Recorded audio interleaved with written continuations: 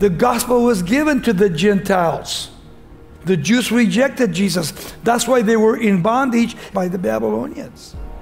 So here in the prayer, Daniel is coming along. He says, you know what, God, we have sinned. You got to really listen to us because we need you. You notice that he says in verse 2, in the first year of the reign of I, Daniel, understood the books, which means what? He was reading the scriptures.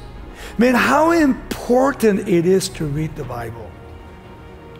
So important. I cannot emphasize it more and more than tonight. Because without the reading of God's word, you have no sense of direction.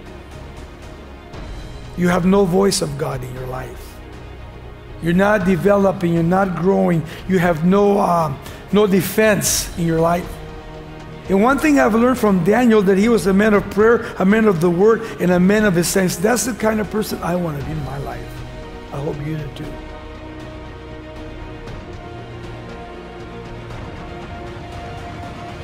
Well, tonight we have probably one of the greatest chapters in the Bible. This is my favorite chapter because he's going to be speaking about the past, the present, and then of the future. Daniel chapter 9. If you have your Bibles turned there. Lord, I ask you tonight, Jesus, that you give me your wisdom, Father, concerning this chapter, Lord. And Father, that you reveal to us how close you really are to your coming, Lord. Father, give us an urgency, Lord, to know you more each day, Father. Praying for our children, our grandchildren, Lord God, for the body of Christ, for this world, Lord God. And Lord, for the presidency, Lord God, for government, Jesus. Lord, we want righteous people, Lord. And Lord, I pray that you continue to lead this church. And Lord, we pray for all the churches surrounding us, Lord. And Lord, across America, God, and all over the world, Jesus. Lord, keep us simple. Lord, keep us active in your kingdom, Lord. So, Lord, we thank you so much for this time, Lord. In Jesus' name we pray, Lord. Amen. Well, Daniel chapter 9. Let me kind of just give you a little introduction. I wrote a bunch of stuff down so you can kind of hear where we're heading this evening. But we want to focus our attention tonight completely on chapter 9. And the reason for that is because Daniel, he came from Israel. When he came to Babylon, he was 15 years old. Now he's close to 85 years old. And God has spoken to him that he would go to Babylon for 70 years. And probably 68 years now have come to pass. And Daniel standing there, he's thinking, well, you know, we've been here 68 years and God said 70 years. So we're pretty close to not only going home, but to the end of that prophecy. Now, we'll see in a moment, we're going to go through Daniel's prayer. It's an amazing, amazing prayer. We need to learn from it. Because it doesn't talk about Daniel sinning, but Daniel will say, I have sinned in the presence of God. You'll see in a moment. He's one of my favorites in the Old Testament too. But we see Daniel here in this chapter as a man of prayer. If you want to write this down, a man of prayer. He's also a man of the word and also a man of his times. I like those three things: prayer, word, and times. I think that in these last days, we need more pastors like that. We need pastors that are praying, that they are in the Word, and that they are not only looking to the future, but looking at their own times as these are our own times. Somebody asked me the other day, well, what do I think about the coming of the Lord? Well, I've been waiting for him for the last 40-some years, and he hasn't come. But that doesn't discourage me, because it's never my timing, it's God's timing. And I shared before on Sunday mornings that one of the great areas that Paul the Apostle shares with us. He said, we've been having for the last 1900 plus years, we've been under the grace of God, started with Babylon and all to the present time. We're literally in God's grace. But one of these days, it's going to close. When that closes, the Bible says there's a generation that will never die. And that generation will be the generation that will be raptured to heaven. And once we're taken out of the way, then the Antichrist will make his way into this world. And those people that are left behind, I feel sorry for them. Because even though they're going to die in the tribulation, it shows you they were never ready before the tribulation period was coming. Some of them will be those that you share with, family members, friends.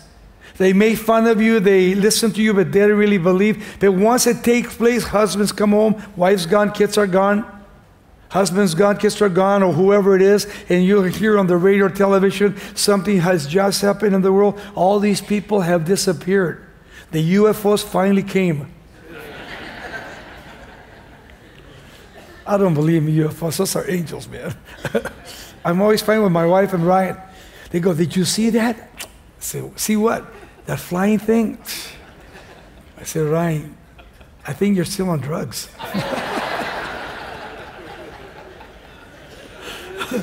But imagine Daniel. I mean, here Daniel's in Babylon. He's right in the midst of what God's going to say, and yet he comes to that place where he says, I'm going to pray first. He doesn't give a prophecy. He spends time with God. So we begin here in chapter 9, verse 1, where he receives his vision. Remember, in the year 539 and 532 BC, he says, in the first year of Darius, the son of Ahasuerus, of the line of the Medes, who was made king over the realm of the Chaldeans. Daniel was approximately 15 years old, I told you at the beginning, and now he's about 81 to 85 years of age. He knows that 68 years have come, and there's 2 more years, 70 years. Now, we know exactly why they were in Babylon. They had disobeyed the Sabbaths of the Lord. For every Sabbath they disobeyed, 490 years, we'll see in a moment, they had to go over to Babylon for 70 years. Because God said, you did not keep my Sabbaths. You know, people ask me all the time, well, you think the Sabbath, or you think that, keeping Sunday morning is very important. Really, it's not about Saturday, Sunday, Monday, Tuesday. Every day is a Sabbath for me. The Bible teaches that we need to have 1 day of rest. 1 day of rest. Many people work on Sunday morning, so that condemn them from not coming to church? Of course not. You can not only miss church, but you can make up for it, because not only you're trying to make a living for yourself, but the next day or the following day, every single day you can get up and have church in your life. You have to be careful not to get condemned by people. Understanding that God has called you and nobody can condemn you. God is the one that convicted you. He's the one that brought you to himself, and he's the one that is using your life to bring glory and honor to his name. Just like Daniel. He says in verse 2, he says, the first year of his reign, I, Daniel, understood by the books the number of the years specified by the word of the Lord through the prophet Jeremiah, that he would accomplish 70 years in the desolation of Jerusalem.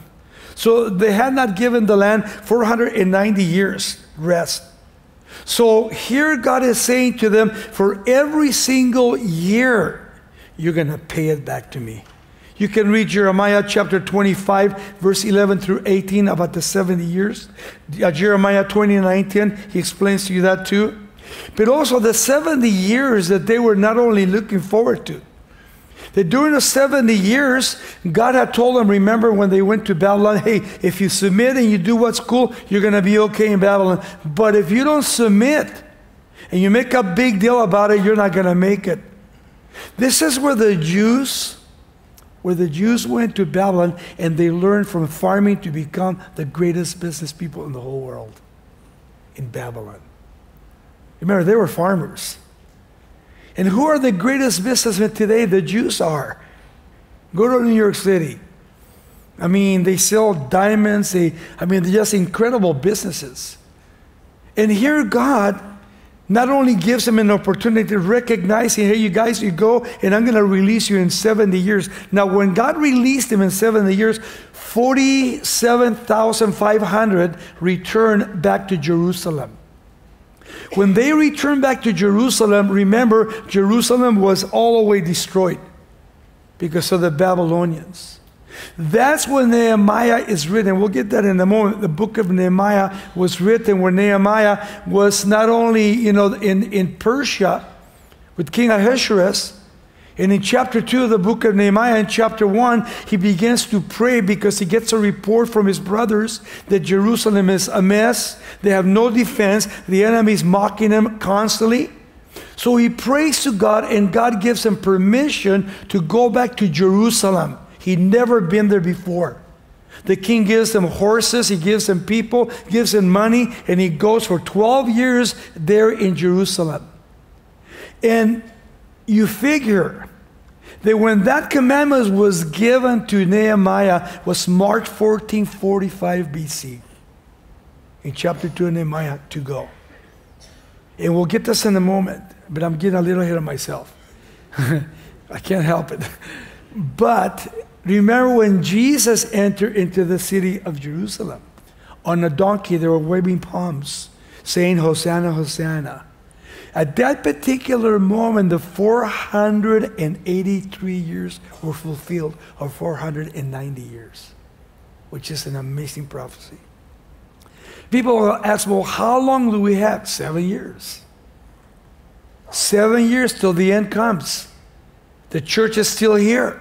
So for 1900 years, almost 2,000 years, the church has been living under the grace of God. The gospel was given to the Gentiles. The Jews rejected Jesus. That's why they were in bondage by the Babylonians.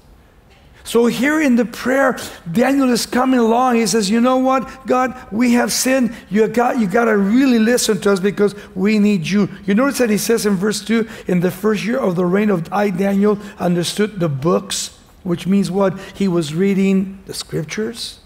Man, how important it is to read the Bible. So important. I cannot emphasize it more and more than tonight. Because without the reading of God's word, you have no sense of direction. You have no voice of God in your life. You're not developing, you're not growing, you have no defense in your life. And one thing I've learned from Daniel, that he was a man of prayer, a man of the word, and a man of his sense. That's the kind of person I want to be in my life. I hope you do too. Because Daniel, as he prays, you'll see the books number the years, but then he says by Jeremiah the prophet that he would accomplish how many years? 70 years in the desolation of Jerusalem.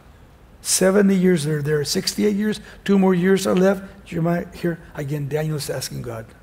Verse 3.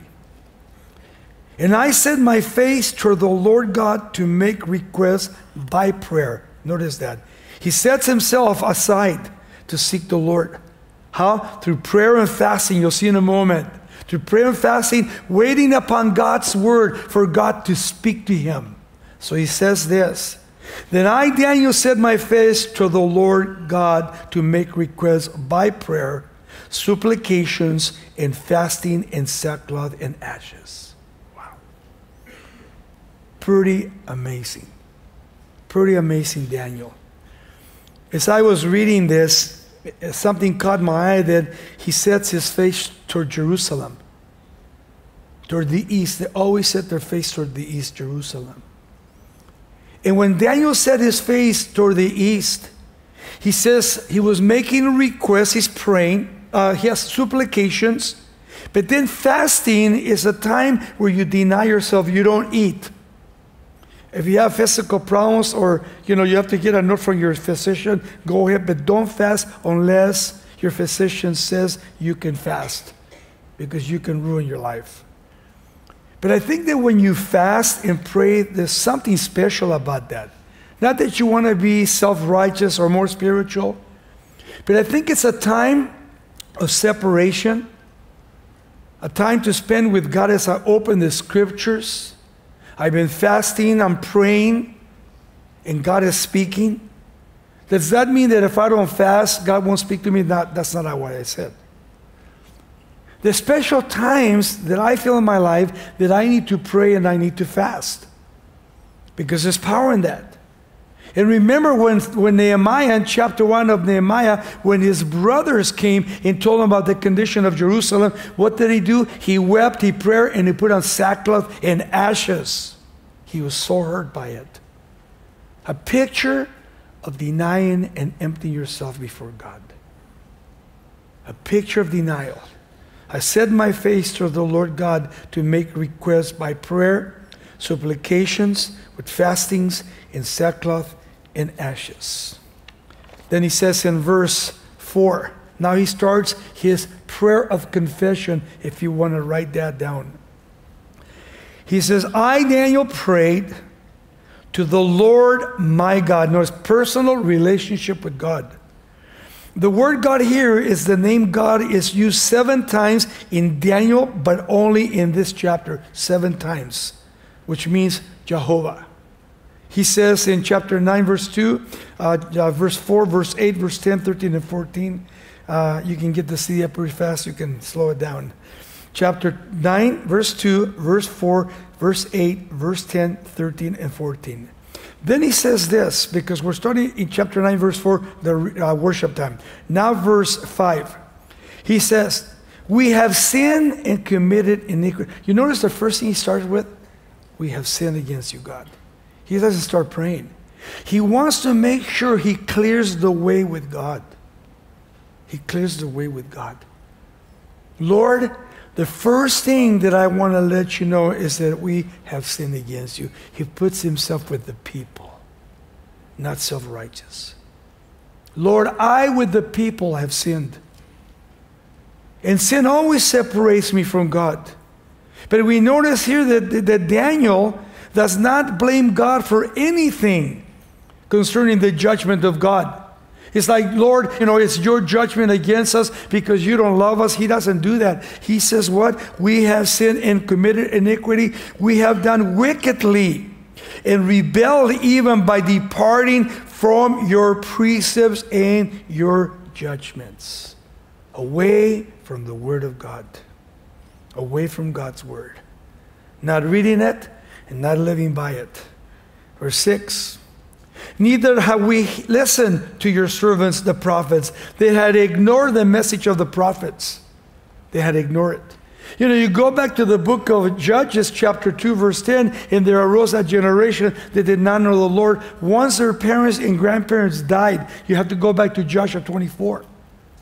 That the sons and the daughters and the grandkids, they were born to them. They all turned their back on God.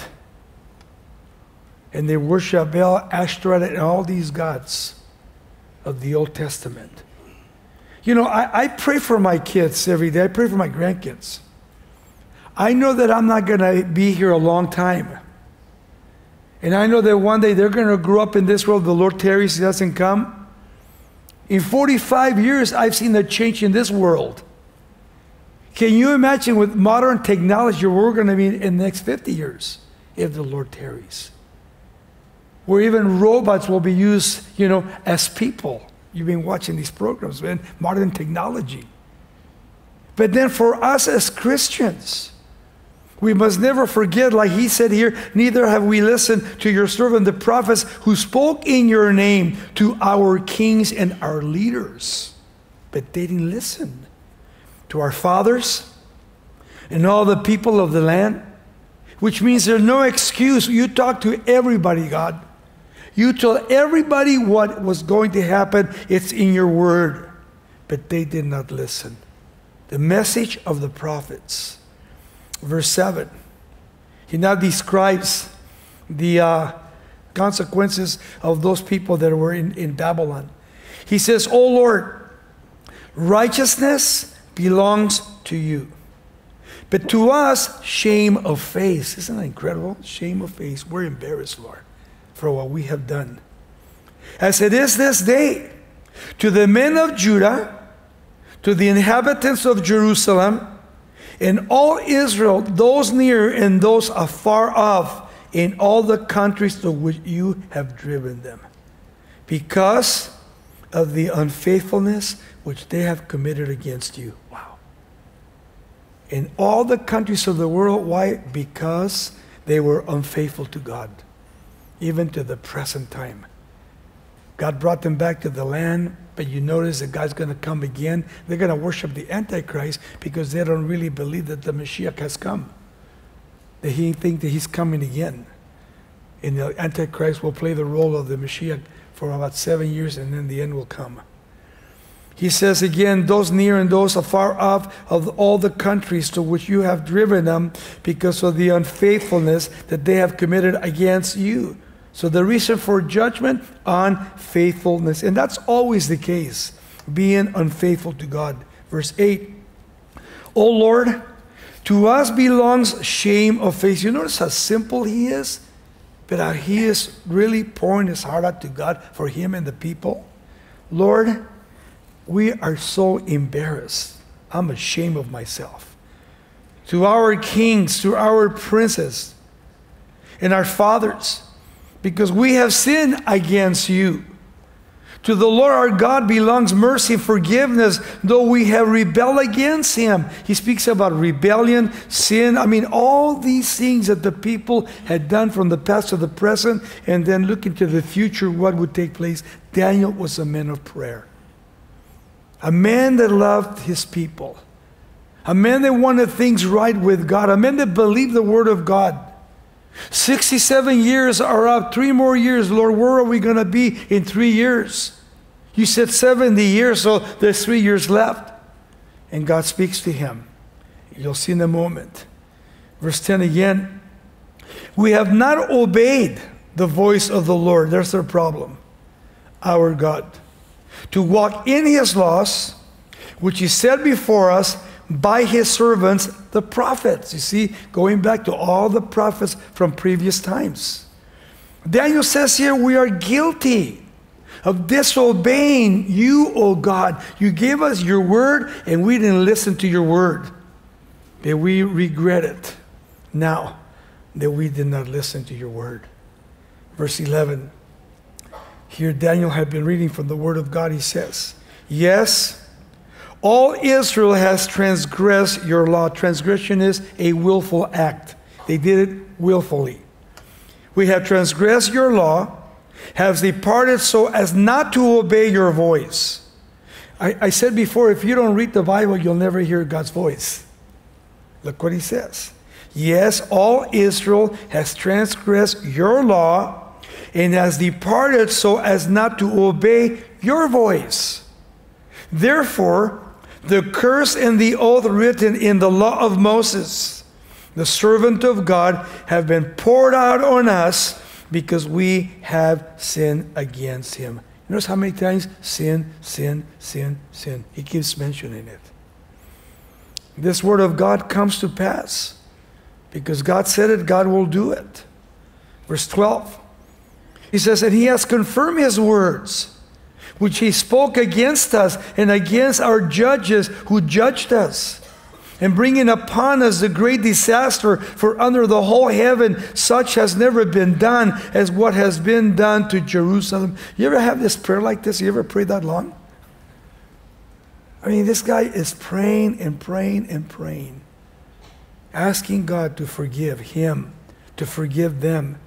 I like the way he starts in verse 12. He says, and he has confirmed his words which he spoke against us and against our judges who judge us, who are judging them.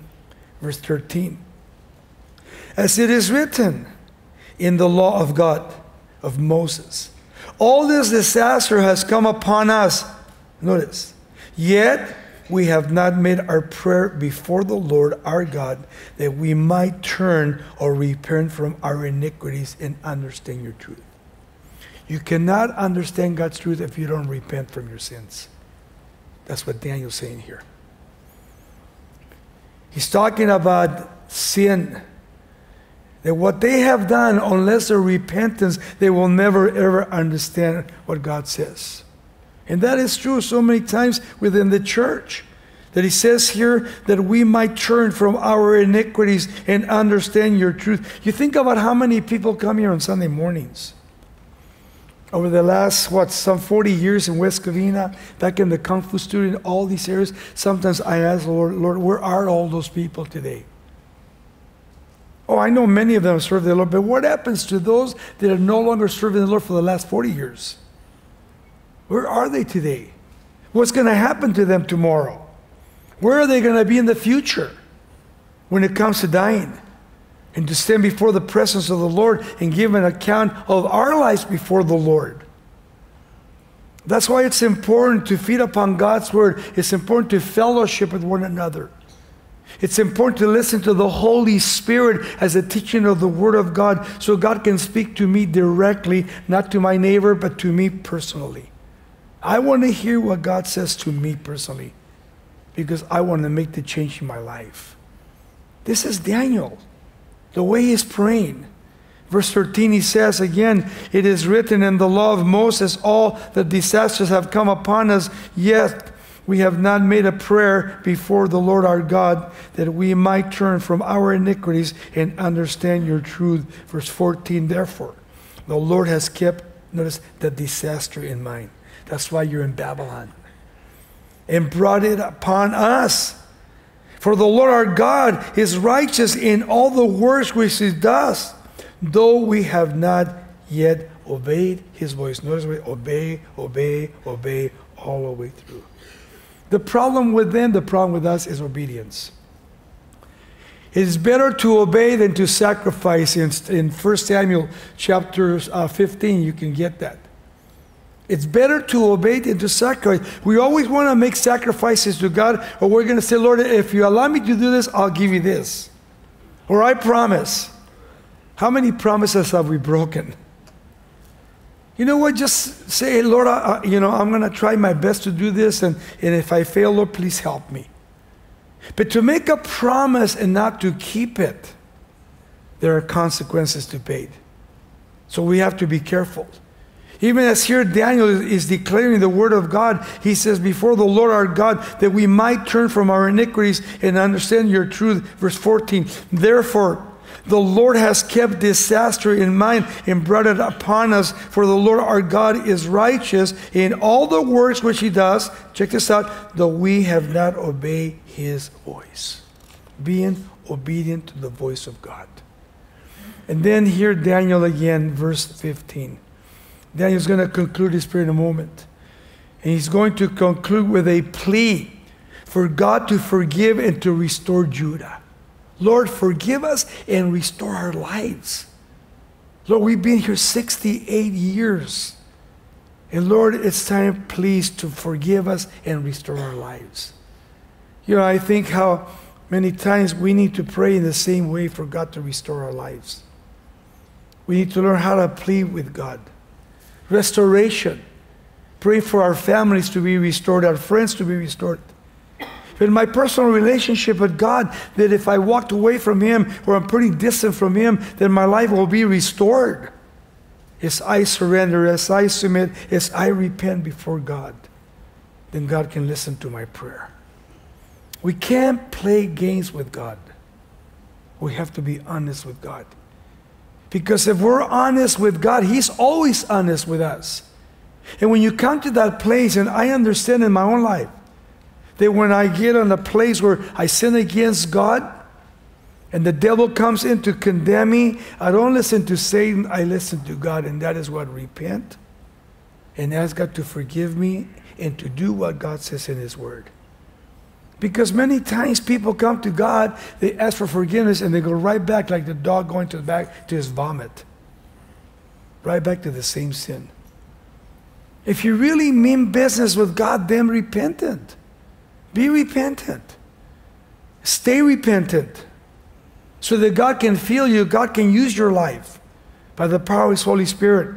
So when you come to that place every day to pray, somebody asked me the other day, well, how do you pray? Sitting, standing, however you want to do it. But pray. I think many times when you're alone, you know, nobody's around, it's so cool to get on your face before the Lord. There's something about getting on your face before the Lord. Get rid of your phone. Bring your Bible. Bring a pencil and paper just in case God speaks to you. Or God brings something to your remembrance that you need to write down. And for my life, it's been so awesome because, I'm not saying that I'm spiritual, but I'm telling my experience, it's so awesome when I spend time without my wife, without my kids, without my grandkids. Sometimes I'll go for a walk, or I'll go up my office upstairs, I'll lock the door, and I don't got anybody to come to my office. I just want to spend time with God. This morning was just something special in my life. I got up early. My wife had to go to the doctor to get a shot for her cancer. So I went upstairs and I just started reading my Bible and started reading my devotions. And I thought, you know what, God? I just pray for the church, Lord. I pray for my sons. I pray for my granddaughters, my grandsons, for the church, Lord God, I pray. And you ever pray where the Lord comes and you start weeping? I never wept in my life before. But since I became a Christian, you can call me a weak Christian, a sissy Christian. I'll accept that. I'm a sissy for Christ. But it's so awesome. I was sitting there and something was burning in my heart. I don't know why. Something was burning in my heart. And I couldn't stop crying. I could not stop crying. I go, Lord, what do you want to share with me? And prepare me for tonight for the lesson. We need more Daniels. We need more Marthas. We need more Esthers. We need more Ruths in the church. That as we stand like Daniel here, we stand before the Lord and we're confessing our sins. And we're asking the Lord, Lord, touch me. I want to hear your voice. I want you to use my life. Lord, mold me, break me. Make me into your image, O Lord. And you know what? It's so awesome when the real Holy Spirit gets a hold of your life. Very dangerous to drive under the influence of the Holy Spirit. You may crash. But you know that it's the Lord. It's the Lord the way He does things. And I've learned a lot through this prayer in my life. I love chapter 9 because the first thing I go to that prayer so that I can understand the Word of God and what He's going to say for the future. He says again, verse 16, He says, O Lord, according to all your righteousness, I pray, let your anger and your fury be turned away from your city, Jerusalem. Remember that Jerusalem was so desolated. I mean, they tore it down, they burned the walls down. It was a mess. Your holy mountain, because of our sins. Notice He knows why it happened. And for the iniquities of our fathers past to the present. Notice, to our fathers, Jerusalem, and your people, our reproach to all those around us. Now therefore, again, our God, hear the prayer of your servants. No, singular. The servant, Daniel now. Therefore, our God, hear the prayer of your servant, not personal with between him and God. And his supplications, plural. And for the Lord's sake, cause your face to shine on your sanctuary, which is desolate. Lord, bring your Shekinah glory again over your house. Over your house. When you go back to the Old Testament and you go to the book of 1 Samuel, when God says, Ichabod, the Lord's power or the Lord's Spirit has departed. No more. And you can go around this country and you can go to churches that are one time filled with the Holy Spirit, hundreds and thousands of people, and today they're gas stations, apartments. They've been bought by somebody else and there's no longer a church there. But I would pray that this church would continue on through the teaching of the Word of God, praying to the Lord, making sure that we evangelize people so they can come to know Jesus Christ as Lord and Savior, but that we would be full of love, full of God's love. That if any of us have left our first love, that we would return. That we will return to the first love that God's given to us. And that's to love Him so that we can love other people. And to understand that every single day may be my last day. Just like Daniel. Daniel said, I'm old now, and I'm going to die pretty soon, but Lord, I've been here 68 years. You said 70 years. Am I going to see the 70th year? And then the Lord speaks to him and said, Daniel, I'm not going to show you your present. I'm going to show you the future, what's going to happen. He goes on in verse 18. Oh my God, incline your ear, hear, open your eyes and see our desolations. In the city which is called by your name, for we do not present our supplications before you because of our righteous deeds, but because of your great mercies. Underline that. The reason of his prayer, because of your great mercies, O Lord. You are so graceful, Lord. You are so merciful, Lord. Verse 19, his final plea now.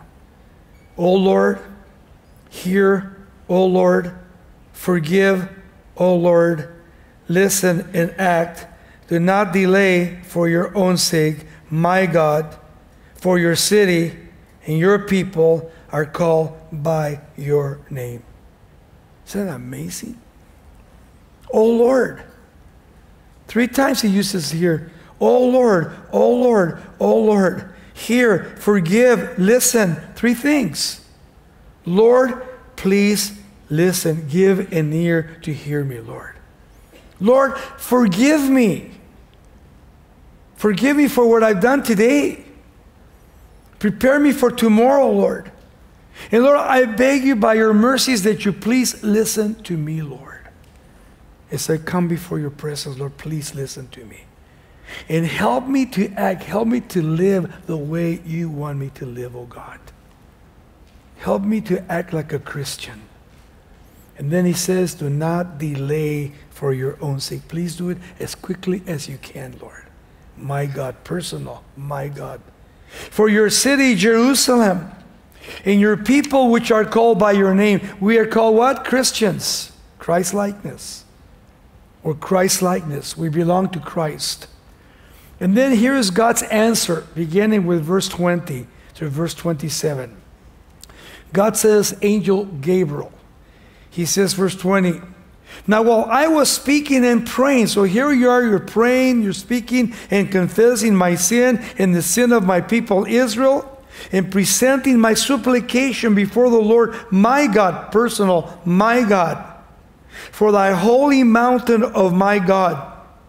Verse 21, yes, while I was speaking in prayer, I met Gabriel, whom I have seen in the vision at the beginning, being caused to fly swiftly, reach me about the time of the evening offerings. Can you imagine? You're praying, and there's Gabriel. Second, Gabriel and Michael are the archangels of God. And here Gabriel is sent also when Mary was going to have a baby, remember, to Joseph, to kind of share with him that she's going to have a baby boy. And you think about the prophecy that Daniel is going to receive here. Man, I don't know if I could handle that prophecy. Because you're sitting there and you're saying, Lord, I pray for today, not for tomorrow. I just wanted you to tell me what's going to happen to us, but I wasn't really expecting you to tell us what's going to happen in the future. And that's something that we need to know and to understand, especially in the days that we're living in. He goes, verse 22. And then Gabriel informed me and talked with me and said to me, O Daniel, I have now come forth to give you skill to understand. God had sent me, so I'm going to give you a message that you are going to understand. Verse 23. At the beginning of your supplications, now notice what he says, at the beginning when you started praying, the command went out, and I have come to tell you, for you are greatly beloved. Isn't that cool? You're greatly beloved, therefore consider the matter and understand the vision. Hey, we are well beloved in heaven. I love that. I marked in my Bible. You're well beloved, therefore consider the matter and understand the vision that I'm going to give to you. Here comes the vision now. Verse 24. 70 weeks are determined for your people. Who's that? Israel. And for your holy city, Jerusalem, to finish the transgression, to make an end of sins, and to make reconciliation for iniquity, and to bring an everlasting righteousness, and to seal up the vision and prophecy, and to anoint the most holy one. So I'm talking about past, present, and the future, he says. The 70 weeks here is 490 years. 490 years. You multiply 70 times 7, 490 years. It's important that we understand this, because what he's going to give now, he's going to break it down. Verse 25. And I told you at the beginning, in Nehemiah chapter 2, March 14, 445 BC, the command was given for him to return to Jerusalem. Well, now, what's coming now, he's going to talk to him not only about the 49 years, but he's going to talk to him now about the next 483 years that will come. Look what he says again. Verse 25. Know therefore and understand that from the going forth of the command, where was that? Nehemiah chapter 2 verse 1. From the first going forth of the command to restore and build Jerusalem, Nehemiah went for how long? For 12 years to rebuild what? Jerusalem. He says, until Messiah the Prince, there shall be 7 weeks, 49 years, and 62 weeks, 483 years. The street shall be built again, and the wall even in troublous times, speaking of Jerusalem being rebuilt. So if you want to read Psalm 118, it's the Messianic Psalm. And then if you want to read when Jesus entered into the city of Jerusalem, it's in Mark chapter 20, verse 1 through 11. And then he says, verse 26, and after 62 weeks, notice, Messiah shall be what? Killed. He's speaking of the future. Jesus is going to die. But not for himself. And the people of the prince who is to come shall destroy the city, and the sanctuary to the end of it shall be in a flood until the end of the war. Desolations are determined. The prince here is in reference to the Roman Empire, Nero. To the Roman Empire. They would come and they would destroy the city of Jerusalem, remember? 70 AD. And the end of it shall be with a flood until the end of war, desolation are determined. So now, verse 27, he says, this is interesting. He says, then he shall confirm a covenant with many for 1 week. What's that? The last week, 7 years. But in the middle of the week, what's that? The middle of the tribulation period. 7 years, right in the middle. We've talked about this many times. He shall bring an end sacrifice, an offering, and on the wing of the abomination shall be one who makes desolate, even unto the consummation which is determined. I pour out, notice, on the desolate.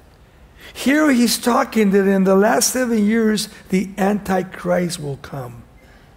He will rule. You got to read Revelation chapter 13 to understand the false prophet and the Antichrist. The tribulation period, if you want to read it in its text, you read Revelation chapter 6 to chapter 19. 7 years. And you'll see everything that is going to take place, the judgments that are coming. By the way, in the first 3.5 years, judgments are very light. But the last 3.5 years, they are heavy. That's why it's called the Great Tribulation period. The Great Tribulation period. The first 3.5 years will be when the Antichrist will give permission to the Jews to rebuild their temple, which they will rebuild it. So for 3.5 years, the Antichrist is getting very acquainted with the world, with the Jews, with people. And then all of a sudden, 3.5 years pass. Remember Revelation 13 where they receive the mark of the beast? Nobody can eat, buy, or do whatever unless you have the mark of the beast. In the middle of the tribulation, the Antichrist goes into the temple that is rebuilt. And he sits in the temple, he says, I am God, worship me. Now, by the way, when Jesus enters the city of Jerusalem on a donkey, From Nehemiah chapter 2 to enter the city of Jerusalem, 483 years were fulfilled. So 483 years. In the last 7 years, right here, the Antichrist ruling. The church is gone.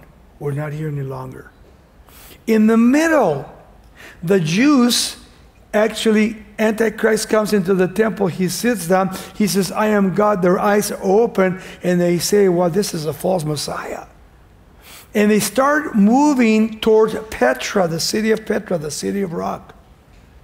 So if this is Jerusalem behind me, it's Jericho. And then in Jordan also is where the city of Petra is. And that city has already been prepared for the Jews. Prepared already. Because I've been to Petra maybe 3 times. It's an incredible place. You go there and you can't go by car or by bus. You can either walk or go by mule or by camel. And when you go to the city of Petra, it's a small canyon that you walk through, very narrow. But as you're walking very narrow, all of a sudden you come to this area where it opens up. And when it opens up, you have this huge, huge city, the city of rock. Amazing city that God has prepared for the Jews in the tribulation period. And if you know prophecy, what does he say? When the Jews go to the city of Petra, he will seal the city of Petra where nobody will be able to hurt the Jew.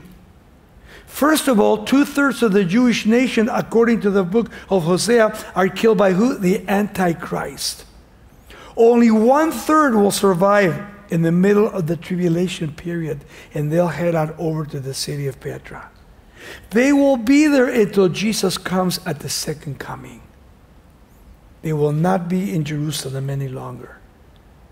And Jesus Christ will come. The first thing that will happen at the second coming of Christ, you know what that is, right? Armageddon. There in the city, you've been with us to the valley of Megiddo, where Elisha stood up on that Mount Carmel. You look down across the way is Nazareth, and you see this huge valley that the Bible says in the book of Revelation 16 that one day the nations of the world will be gathered together and there's going to be a major war.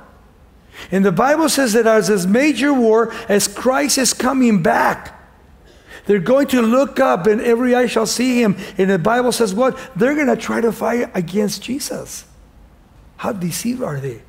The Lord wipes them out. There's going to be 180 to 200 miles of blood. Men's blood. You know how high? 5 feet deep.